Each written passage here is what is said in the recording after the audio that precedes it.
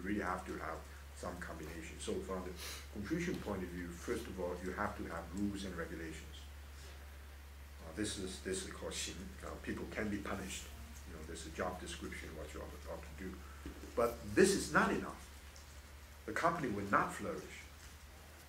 You have to develop another mechanism to help people to feel they're part of the company. You know, for a long time, the discussion between the American company and the Japanese company is based upon this. Right now, both companies are in trouble, so we have to develop certain kind of new mechanism of understanding. Now, let me just make one conclusion for you to think about.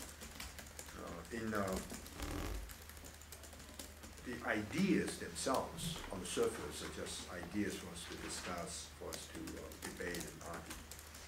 But each idea has its own consequence, and that consequence can be very positive, can be very negative. So you have to take ideas, even ideals, not just ideas, and ideas very, very serious. If a society doesn't have ideals, not to mention without ideas, if you have a company with the CEO doesn't know what's going on, you're in major trouble.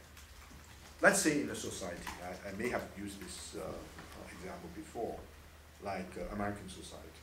Ever since Jefferson, there's a deep-rooted conviction that all men are created equal. That's why you have the human rights idea, you have all kinds of other ideas. But in actuality, that's not the case at all, right? Because slavery continued in America for so long, and we realized Jefferson was a slave owner. And Jefferson had a very low opinion about slaves. And Jefferson, you know, very, very much like members of the French aristocracy. It's very learned. And yet that ideal that all men are created equal has become so powerful in American society, even though in the first century, with the slavery and so forth, it was compromised. Lincoln, of course, that's a different period. But without that notion about all men are created equal, the civil rights movement could not be easily developed. You know, Martin Luther King was able to appeal to Lincoln, also appeal to this idea. If you have a culture without these kind of ideals, then these actions are not even possible. You cannot even imagine the possibility of these kind of situations. That's the importance of, let's say, of ideas.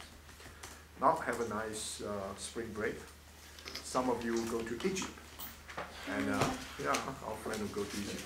And any of you will go very far?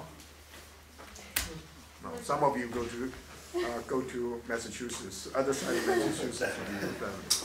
I will be in China for the break. So if I come back and half asleep, next time you know it's a jet lag. It's not because I'm not enthusiastic.